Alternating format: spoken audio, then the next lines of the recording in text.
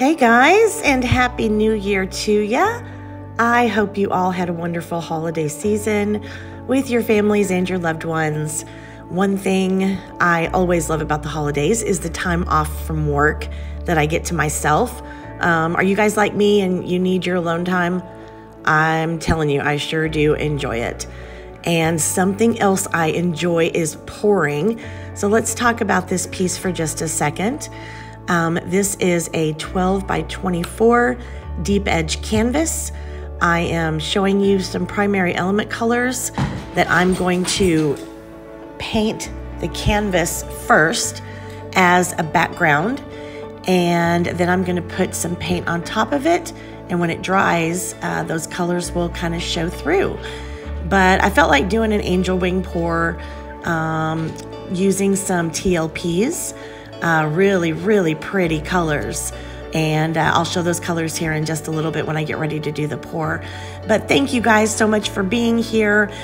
Please excuse my voice. I am still trying to get over a cold. The last thing to go is always the cough, and it tends to make me hoarse, so I lose my voice really easy.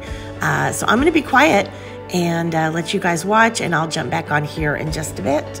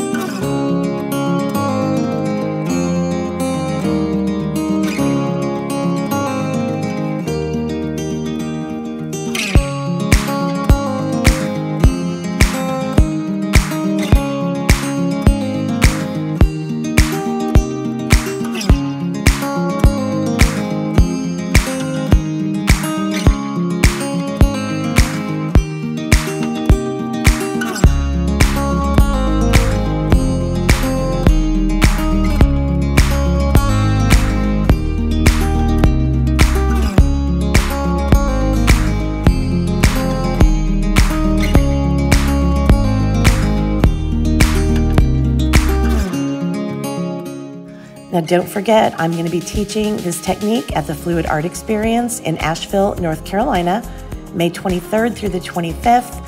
I'm going to show you a very cool pouring medium to use with this technique to make sure you get the results you want. We're going to play with the composition, get some different takes on it, and just experiment and have a great time. I know tickets are going like crazy, so book early, book your events. book everything as soon as you can, and I can't wait to see you there.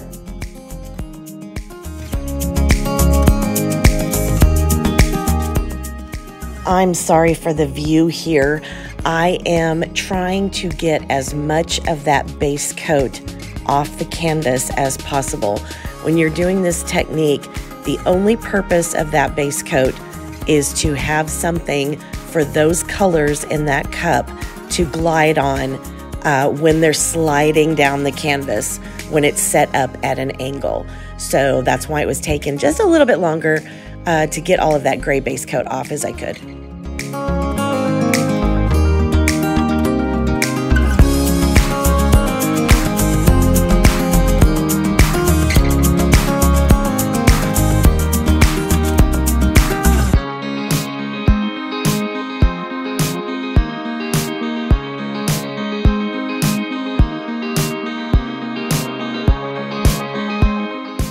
And if you notice here when I'm pouring, I'm not moving the cup back and forth like a lot of people do. And actually that is the right way to do it. But I just wanted to see what kind of little fingerlings, tendrils, whatever you want to call them, would form by pouring it just really slow and as stationary as I could possibly make it. It was okay. It wasn't as cool as moving it back and forth, which I will do on the next one. But I think it always pays to experiment just a little bit and see what kind of different effects you can get.